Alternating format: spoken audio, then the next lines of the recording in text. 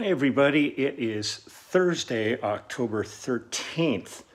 I'm sitting down in the den. I wanted to come down and just hang out with the boys. They were acting so excited. Here they are.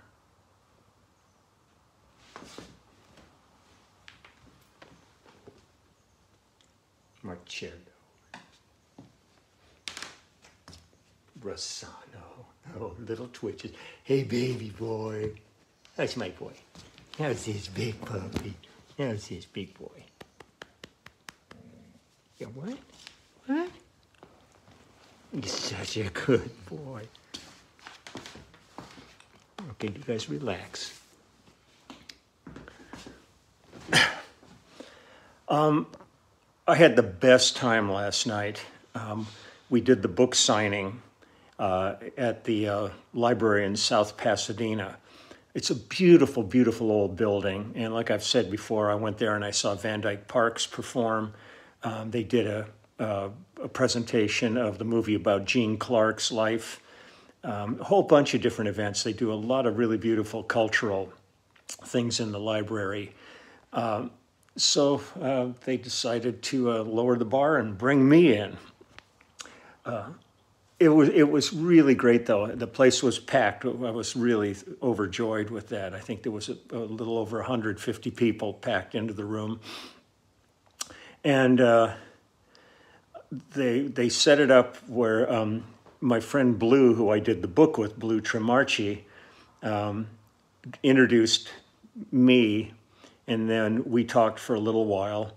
I did just blabbed on and blabbed on and on and on, and we had a nice Q&A, and Denny Tedesco came, and we ran the sizzle reel for the Immediate Family movie, talked about that. I love Denny. He did such a fabulous job on this movie, so he gave them lots of inside information about that, and then I set up at a table in the back and sold a whole pile of books, signed them all, and I think people were gathering up for Christmas.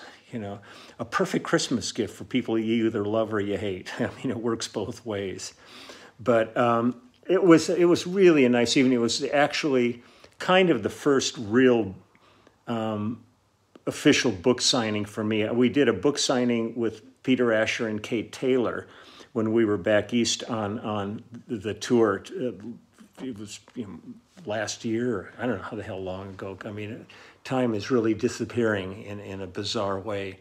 But it was at a lovely bookstore back on the East Coast, and that was a lot of fun. But we were going back and forth with three of us talking about our projects, and then I've done 2 book signings at LA Vintage Gear, but it was COVID time. We couldn't go in the store. We really couldn't do anything other than set a table up out on the sidewalk, and people came and just got books. So last night was really kind of a really delightful evening of being able to sit and talk to a crowd. I looked down in the crowd and I was so thrilled. Alfonso Johnson was there, who's absolutely one of my favorite bassists and one of my favorite human beings. So we got a little chance to hang. Saw old neighbors of mine who had moved away and came back for this. I hadn't seen them in years. One of them, I was talking to them, and when they moved there, they had little kids. And I said, so how are the kids? And they go, they're in their 30s. I was just almost passed out. But I don't need to pass out again. That's over with. What time is it? No, I don't even know what time it is, but I'll be heading over to the doctor's pretty soon to get my stitches out.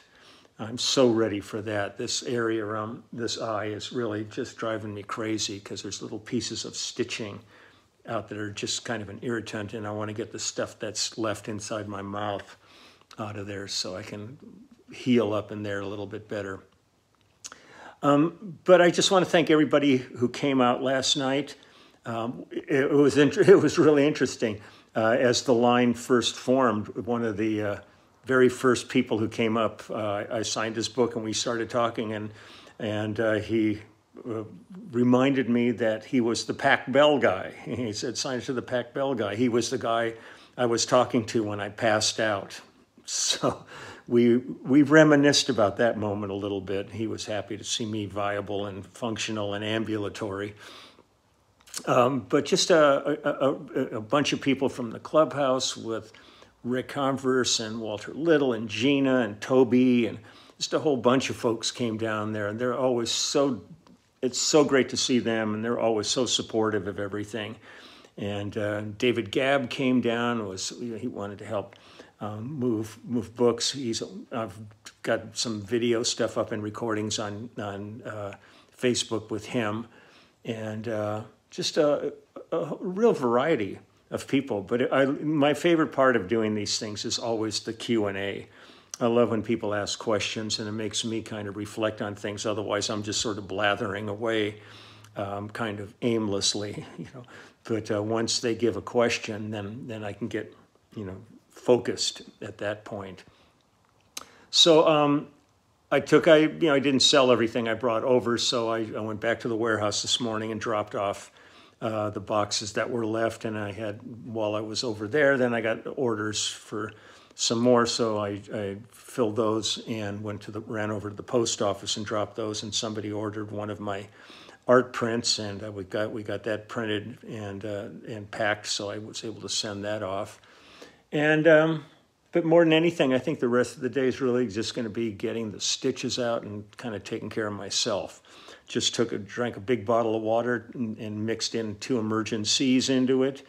I'm going to try to stay as on top of all this as I possibly can and not let myself get dehydrated and worn out again.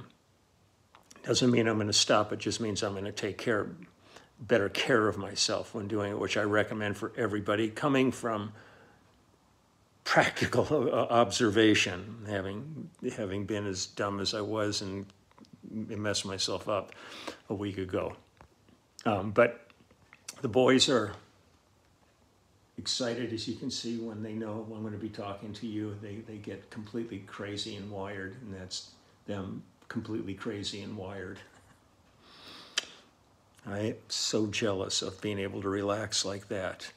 I've known a few musicians like that. You get on a bus or on a plane or something, they just curl up and they go to sleep. And I'm sitting there going, 8 hours, 12 hours later, I'm sitting there going, I'm still not tired, and there's still song logs. So I just look at the boys with envy. They have very little to be concerned with. They'll go out in the backyard in a little while, take them out, and they'll do their business, and then they'll come back in, bam, right back on the couch again. So I'm going to wish everybody a wonderful day. Tomorrow I'll get back to some music. I'm kind of just relaxing a little bit from the excitement from last night, but I really enjoyed it, and I thank everybody. And again, Saturday is the one-on-one FaceTime and Skypes. The day's filling up pretty good, but there's still slots in it, so any of the clubhouse members that want to jump back in again, I'll be there all day. So for the moment, have a fabulous day. I'm going to sign off and take care of some things here, and I will see you all tomorrow, okay? Take care. Bye-bye.